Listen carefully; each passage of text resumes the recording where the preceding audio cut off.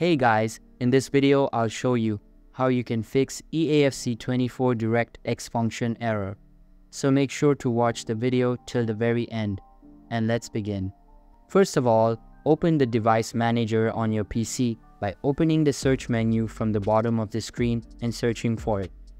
Once you have accessed it, navigate to the display adapter section and expand it. Now, make sure its drivers are updated to the latest version available. In order to check it, right-click on your display adapter and select Update Drivers.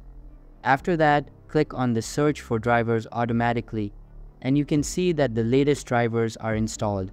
Now, click on this embed at the bottom and the Settings app will get launched. Here, make sure that your Windows is updated to the latest version and restart your PC if required. Once you have done that, open any type of preferred browser and search for Directx User Runtime. Now, open the Microsoft website and download the setup. After it is downloaded, run the setup, agree to the terms, and install the program. After the installation is done, click on Finish and then restart your PC again for the changes to take effect. So that's basically how you can fix EAFC24 Directx Function Error. So that's all for this video. Hope you liked the video.